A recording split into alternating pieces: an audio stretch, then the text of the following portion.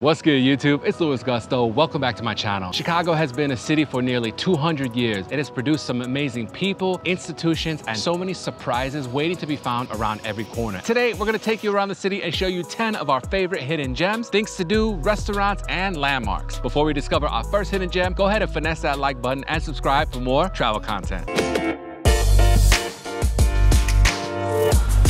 Hero Coffee Bar was founded in 2014 and 4 years later was purchased by Michelle Martinez and her partner Trey. They have a few locations around the city of Chicago, but my personal favorite is this hidden gem in a private alley just off Jackson. The alley is only 9 feet wide, it's brick paved, and is known as Pickwick Place. It's easy to walk or drive right by this coffee place without even seeing it. This is my very first time visiting Hero Coffee Bar. Louis has been here millions of times because his office used to be right around the corner. It is super fun being here, this almost a European kind of feel. The staff is extremely friendly, and most importantly, the drinks are out of this world. This Hero Coffee Bar is housed in one of the smallest and oldest buildings in all of downtown Chicago, on the site of a horse stable that burned in the Great Fire of 1871. Then it was home to Absint's Chop House, which I can only imagine was one of the dopest steak spots in all of the city. Today it's home to Hero Coffee Bar. They roast all their beans locally, offer seasonal drinks. Marissa got the cozy sweater. I got a plain black coffee. It's their light roast, and it's absolutely incredible. This is one of my favorite hidden gems in all of Chicago. Cheers.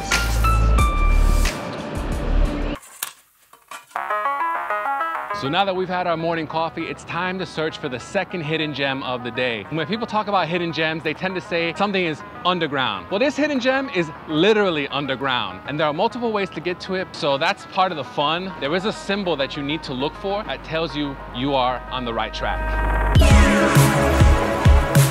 All right, so we're headed down to the next hidden gem of the day. Here we are. This is the Pedway, a true Chicago hidden gem. It dates back to the 1950s and is over 5 miles of underground tunnels connecting more than 50 buildings. Probably one of the best things to happen to the city of Chicago in the 1950s. There are shops down here, government buildings, little museum exhibits. It's a perfect way to avoid car traffic. If it's snowing, extremely cold, which we sometimes get here in Chicago, the Pedway is a perfect way to get around. One thing that I'd really love to see is for the city of Chicago to expand and improve upon the existing Pedway system. I think we can connect all of downtown. That would be phenomenal in my opinion. But let's keep exploring, come on. This took us right to the Marshall Field. Excuse me, Macy's. What's especially dope about the Pedway is that there are hidden gems within the hidden gem. Stores, a barber shop, not to mention some stained glass windows. I kind of feel like I'm playing The Legend of Zelda, but in my hometown of Chicago. There are secrets, hidden passageways. You gotta know where to look and have to have a mind for exploration, which is perfect for an urban environment like Chicago.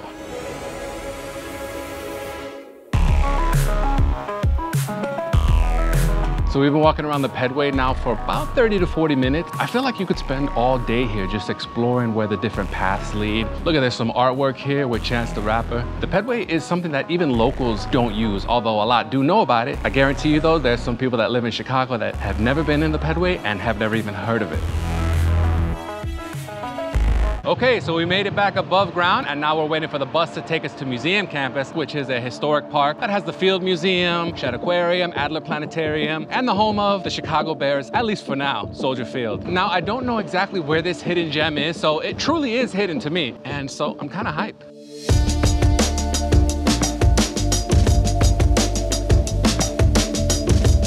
You want to be on Museum Campus near Soldier Field, head toward the harbor, then walk south on the Lakefront Trail. This next hidden gem is a piece of ancient Rome right here in Chicago. This is the oldest publicly accessible architecture in the entire city and dates back to the time of Julius Caesar. It was actually brought here for the 1933 World's Fair. A lot of people know about the 1893 World's Fair, but the 1933 World's Fair was held right here on Museum Campus and Northerly Island. It's made of an ancient stone called breccia and was dismantled into 24 pieces, loaded up into hydroplanes, set up in this spot, and has not moved since. Now, there is some controversy surrounding this landmark because it was a gift from Benito Mussolini, but in my opinion, maybe it was one of those cases where we should have shot the messenger.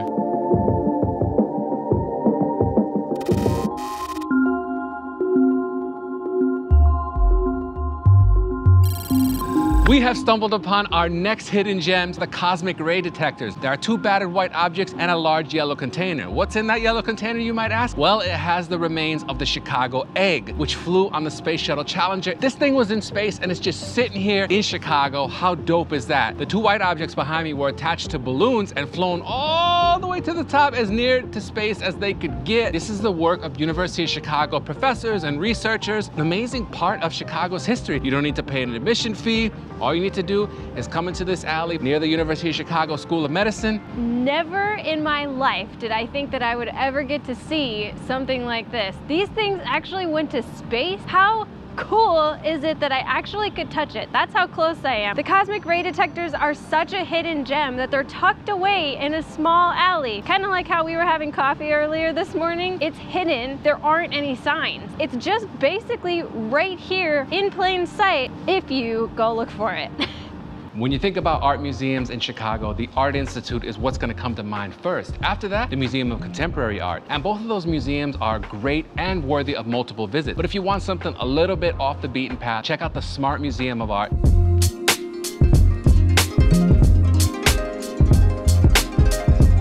They've been around since 1974, tucked away right here on the University of Chicago campus. You don't have to be a student to visit. It's completely free and open to the public. Their exhibits really shine a light on social issues that are pressing in our current day. And because of current events, they've actually been closed. So this is our first opportunity to visit. I'm so hyped. Let's go inside and see what they got.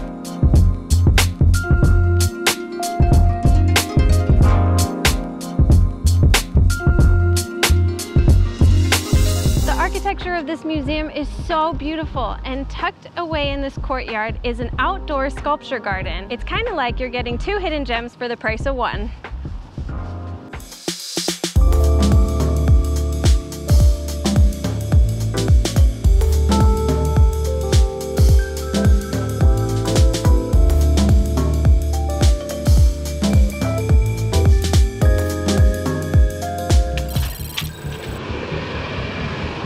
Woolly Mammoth is a crazy, unique vintage store in the Andersonville neighborhood on Foster and Clark. It's basically part museum and part store. They have everything in there from skeletons and bones to preserved fish and frogs, anatomy charts, a King Kong prop from a movie premiere in Milwaukee in 1976. I got myself a nice, cool, unique t-shirt. These are the types of shops that make Chicago what it is. It's a small shop of oddities that feels like it's been in the community for 60, 70 years, but actually they opened 11 years ago, which I found pretty surprising. In any case, I could definitely say that Woolly Mammoth will be a destination of mine for many years to come. Woolly Mammoth is a hidden gem because you wouldn't ordinarily find it, unless you were shopping for a taxidermied peacock or an Egyptian door knocker. Louis got that t-shirt, but I think I might steal it.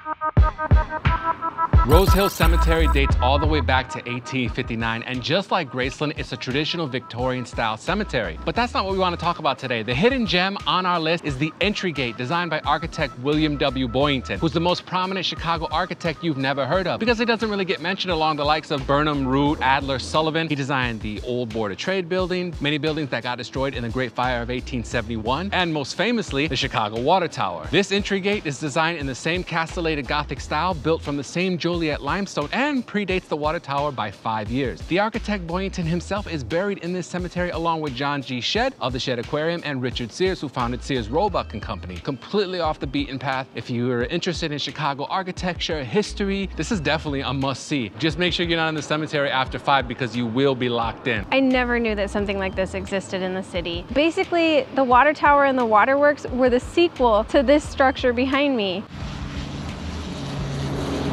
D'Amato's is an authentic Italian bakery and sandwich shop on 1124 West Grand Avenue. The founders came here from Italy in 1961 and founded this in 1970. Across the street is their wholesale bakery. Inside, they've got Italian music playing. You can get Italian cookies, pastries, sandwiches, and even tavern-style pizza. It is cash only, so just keep that in mind. No credit cards, no Apple Pay, none of that stuff. This is as old school as you can get in Chicago. It's nice to see these old school type of places still surviving. Why is D'Amato's a hidden gem? Well, because I've never seen a TikTok influencer talk about it, but check out that Italian sub. Plenty to talk about there.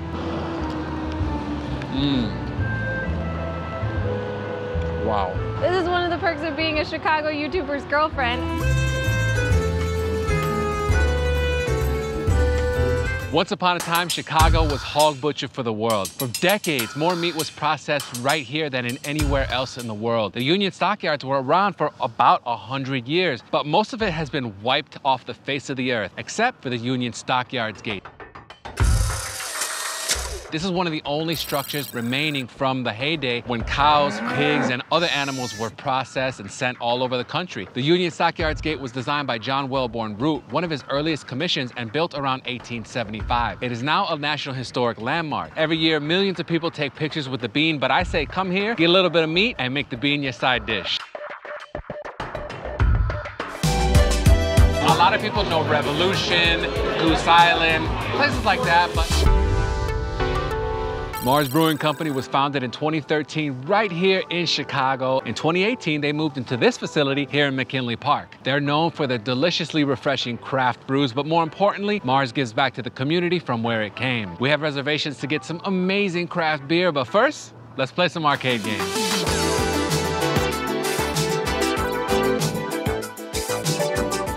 I definitely think it's a place that you should check out. Tell them Louis Gusto sent you. Let us know if you want to see more hidden gems of Chicago, but we out of here. Peace and blessings.